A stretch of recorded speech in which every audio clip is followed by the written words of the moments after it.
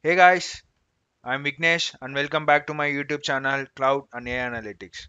So in today's video, we are going to see one of the important topic called Pcollection in Apache Beam.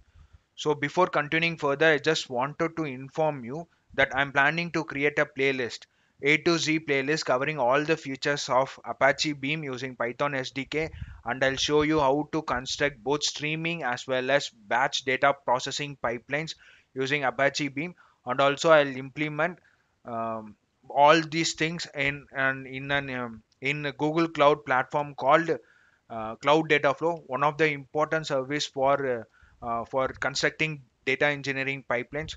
So this is what I'll be covering in this playlist. So please support me on this. So without any further delay, let's get started with today's video. So what is P collection? A P collection is a data set or a data stream. The data that a pipeline process is a part of P collection.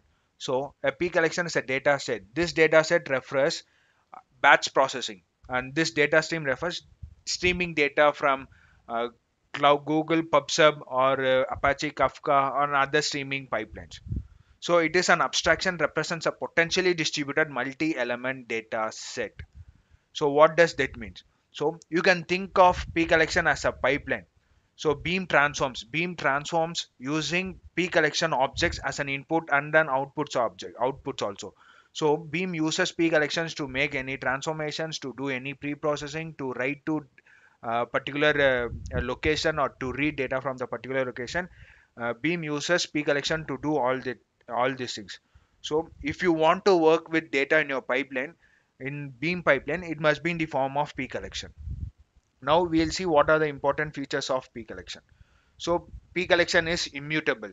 If you create a P collection, basically you can't make any modify to it. If you wanted to make any modify, basically you have to create a new P collection and then do all the changes to that P collection. You can't change once a P collection is created. So the next thing is element type. So the P collection may contain like different element types like boolean, int, string, float, all those things, but all must be of the same type. Then element schema. So the element type in P collection as a structure that has been introspected, like example for JSON or protocol buffer, Avro, and database records. So this schema provides a way to express a type as a set of name fields, allowing more expressive aggregations. So what does this mean is, as I said earlier, no, like in element type, the element in the P collection must be of any type. So it may be of any type. If you wanted to make a particular change to a particular data type, like int or string or integer, you wanted to use the schema, and you can make more expressive aggregate functions on that. So then we are coming back to operation type. So P collection does not support any grained operations. If you see in this, so basically this is my P collection. I can't perform a specific operation to this first column, and I cannot perform a specific function on that specific function, like any aggregation function to the second column or third column. So this is not possible in P collection in Apache Beam. Then the timestamps. Each element in the P collection will be associated with a timestamp. So we'll now see how to create a P collection. So P collection can be created in two ways in Apache Beam. One is to read data from any external sources like BigQuery, data store, or from Google Cloud Bucket, or any other sources. Or you can create P collection in-memory collection class in our driver program. So excuse me. So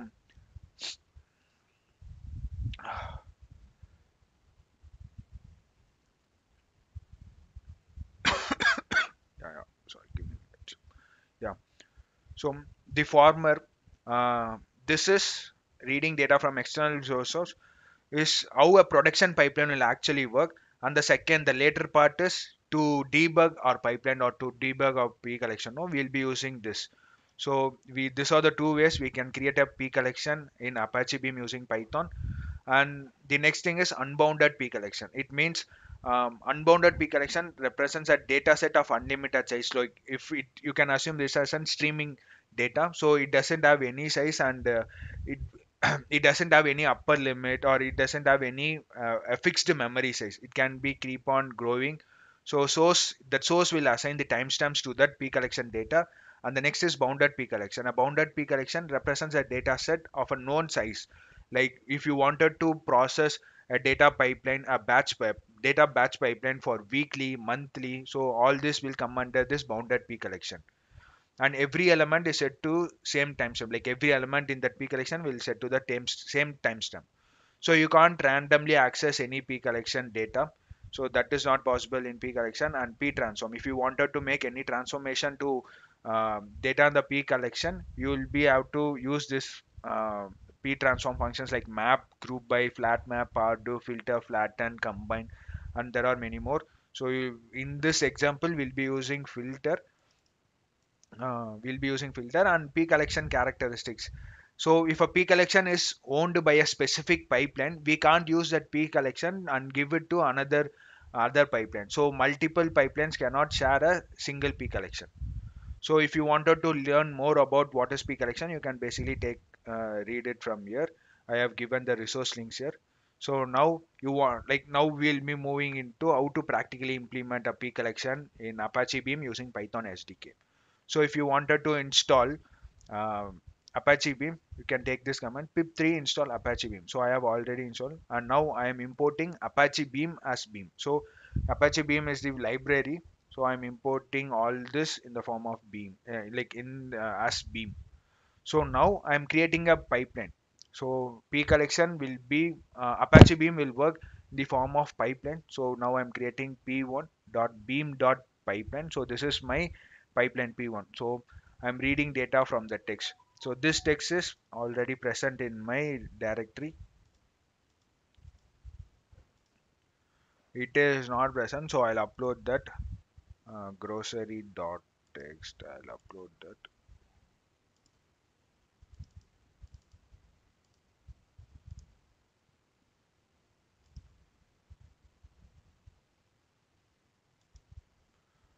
So I'll show you what does that grocery text as.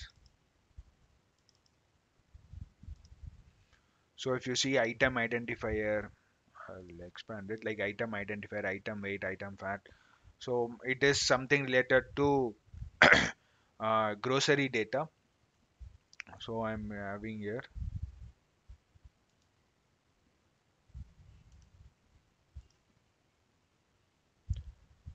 Where is the data? I uploaded it, but I didn't see there.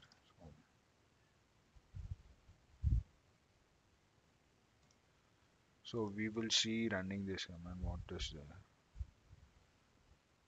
Yeah, give me a moment. I'll look into it. So I have imported Apache Beam as Beam, and I've created a pipeline, and I'm reading the data from this sample. So the whatever the data it is present here, um, it it will be assigned to, to this P collection grocery. So it is not mandatory to this to be a simple text file. It can be a directory, or it can be a GCS bucket location, or it can be a BigQuery. It can be anything. Basically, I'm using this skip header lines one. Like I'm skipping this first line. I'm skipping this first line. Like this is my column name, so I'm skipping this. So read data from that, and I'm using this to split all the records. Like this record, splitting it using comma, and then I'm filtering this record too. So basically, if you see what is my record to item identifier, item weight, item fat content. So item fat content as low fat, regular, and again, do you see any other thing present here? So I can't see, like I can see only regular and low fat. So I'm using this filter condition to filter my record in the form of in regular. I'm basically filtering it to regular, and I'm writing to back to the text to this location itself, the form of regular underscore filter dot txt, and I'm using this command to run my pipeline p1. So basically I'm trying to run it. So it ran, and we will see the result now. So I'll take this. and I'm viewing it here. So basically it has the records only related to regular.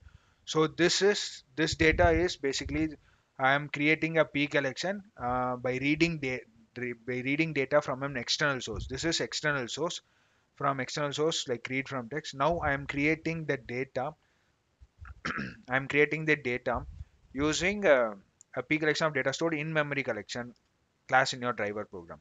So if you see, I'm creating my data on, like, it is just a string of questions like to be or not to be. Basically, I took this example from the official documentation, and I'm creating this data. If you see lines,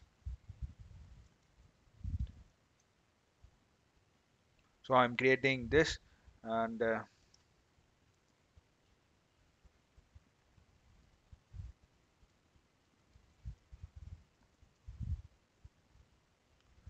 no attribute. Sorry, this is an entire P collection. So I'm creating this P collection. Don't, like, there is no need of viewing it. Like, I'm creating this pipeline beam using beam.create. I'm creating this pipeline. I'm creating this pipeline, and then you can write it to text or you can write it anywhere, like you can filter any condition. So this is how you will be creating P collections using read from source, any particular source, or you can create it of own. This is will be used mainly for debugging purpose, and this will be used in the production pipeline. So this is all about P collections in Apache Beam. I hope you learned something new from this video, and I believe this video is informative to you in some way. So if you have any questions and if you have any doubts, please drop that in comment section. I'll try to reply to it. And please like, do comment, share, and subscribe to Cloud and AI Analytics. Don't forget to click the bell icon. I'll see you on the next video. Until then, it's bye from Vignesh. Take care.